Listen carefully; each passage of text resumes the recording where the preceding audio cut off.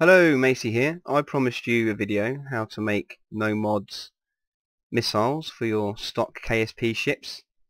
I tried to figure out a definitive, easy to follow guide on how to do this, but unfortunately, like most things in KSP, it will require a bit of fiddling before it works exactly how you want it to.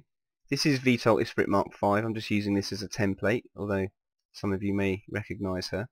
The first thing you need is the small radial stack decoupler. Make sure you've got snap to angles on for now, and just place that underneath. Now you're going to need some separatrons. Okay, make sure you've got the angle right before you put it on, the orientation, and then it needs to be right in the middle of this decoupler at that point there. And once you've got it, just snap the angle up by 5 degrees. Now once you've got that, go to the other side and do the same thing. Make sure you've got the orientation right before you put it on, if you can find the right key for it. And again, snap that angle by 5 degrees once it's actually on there. It can be a bit fiddly. That's what you're looking for. There. Snap the angle again. Make sure it's the opposite way from the other side.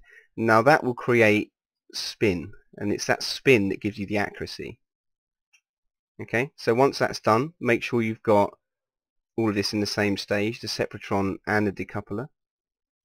And then, for now, turn the ship on its end, just because it makes it easier to test on the runway. Okay, so that's the first one on, and let's give it a go. Okay, so now we're on the runway. I'm going to fire the missile off with space, and then I'm going to immediately flick to next target so we can see exactly how straight this is flying.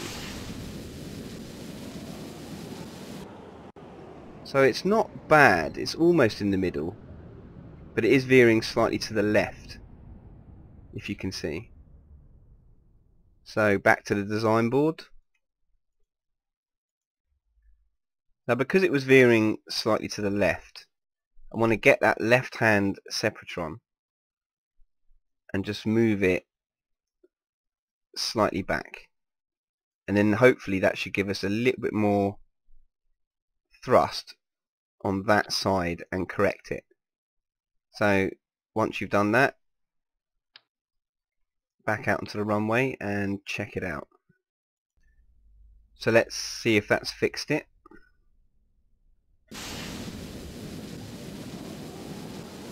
Now you see that's much better. That's bang down the line. You can use the center of the runway to just check how straight that is, and that is pretty much bang on.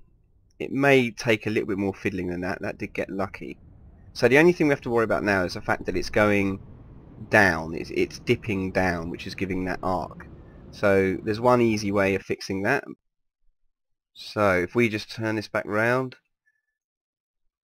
grab this missile in its entirety and just shift that angle up by 5 degrees so it's looking like that, and let's test that. Okay, does this work? Much better. Much better. Okay, so now the final stage. Straighten this up again.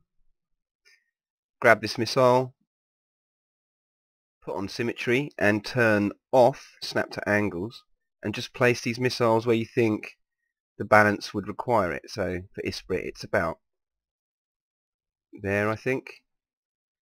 And let's have some fun. Okay, put the gear down and let's test these missiles. It's quite important to place them near the center of mass because it will affect the way your ship flies. They're quite lightweight but not negligible. A VTOL design is obviously perfect for this because it's a stable firing platform, but it will work on any ship. So I just want to line this up best I can, and let's test these missiles. Off they go. Direct hit. So that is how I have overcome the problem of weapons in stock parts. I'm sure there's many other ways of doing it, and if you do find other ways of making missiles and so on, I would like to hear about it. I am interested. So I hope that helped. I hope you can have fun with that, and bye for now.